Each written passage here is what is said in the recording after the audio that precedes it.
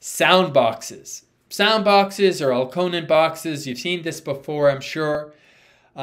With a sound box or an Elkonin box, you're usually given a picture.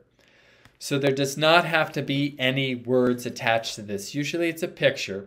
The child right away sees that it's a sheep.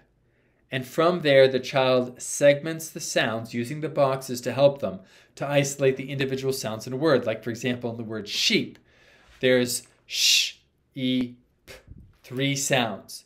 Now notice this activity does not involve any letters. There's no letters there, or there doesn't have to be.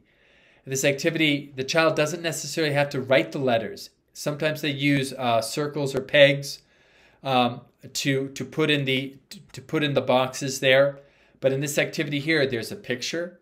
The child says the word, or the teacher says the word out loud, sheep, and the child is asked to segment the sounds they hear in the word, and they use the boxes as sort of a graphic organizer to isolate the distinct the distinct phonemes in the word.